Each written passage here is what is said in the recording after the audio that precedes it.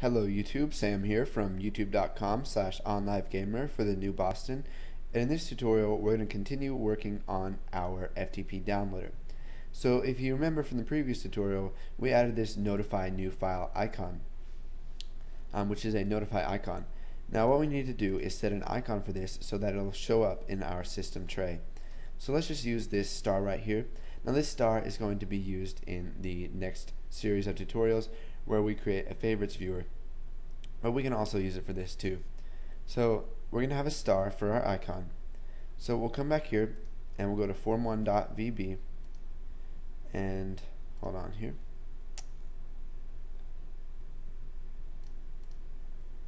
Okay, so what we need to do, sorry about that, I had to look at my previous project that I had created. So what we need to do is show the user that a new file has been found.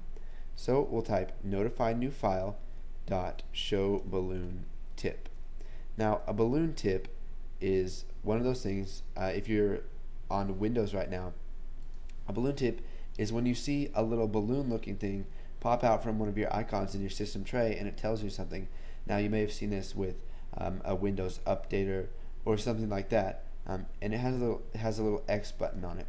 So this is going to take some arguments. We're going to need the timeout. So let's set the timeout to 10 seconds. Now this is in milliseconds, so what we need to do is put 10,000 milliseconds, which is going to be equal to 10 seconds.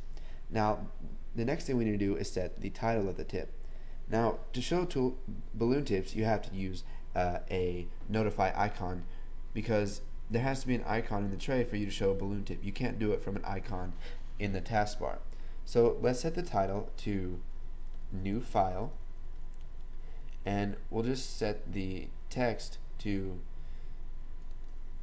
the new file found is, and then we'll just go ahead and add, let's see, file name dot toString, or file name is already a string, so we can just leave it like that.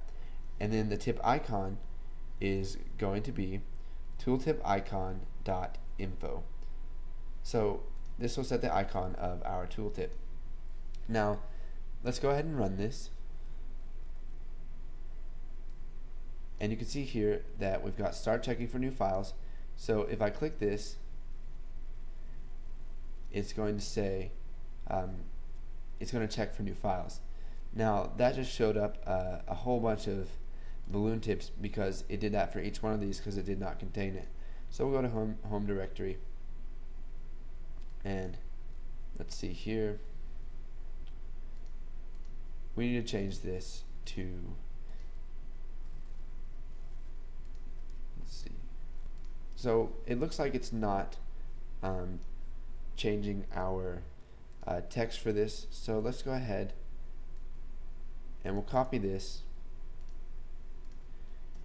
go ahead and paste that right there, and then paste that right there.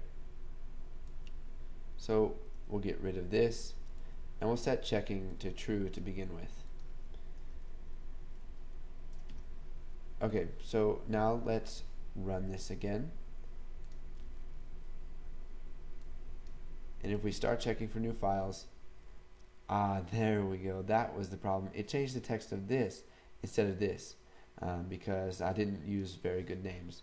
So let's just undo this stuff we did here, and that's not what I wanted to do.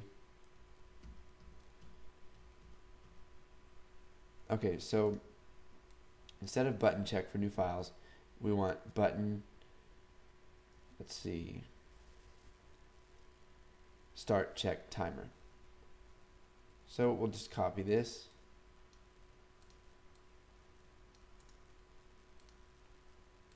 and we will paste it right here.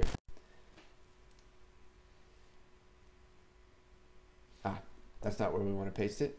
We want to paste it right here.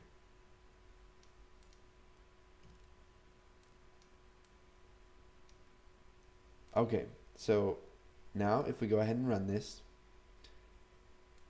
if we click start checking for new files, you can see it changes to stop, and it shows us a balloon tip down here. Now let me pause right here and I will try to show the balloon tip. Okay, so I've moved the recording down to here, and let's just go ahead. We'll clear the list, and then you can see that because it's checking for new files, it gives us a balloon tip that says new file found is youtube.txt. Now it actually did that for each one of these, but it scrolled through so fast that you couldn't see it. So we can stop checking for new files, and then we can clear, and then every tenth of a second it's going to check to see if there's a new file. So it's going to say new files found. So if we upload a file, so let's say we upload the dragon, we can go ahead and we'll see that it's going to check and find the dragon. Now let's see here.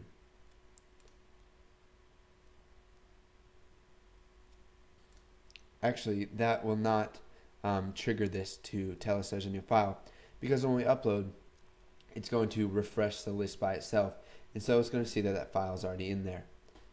So we'll go ahead and close out of. So go ahead, put this code in if you haven't already, and you should get the complete program to where you can do a whole bunch of stuff with FTP, and you can have it check for new files and notify you when that happens. So thanks for watching, guys, and stay tuned for the next tutorial.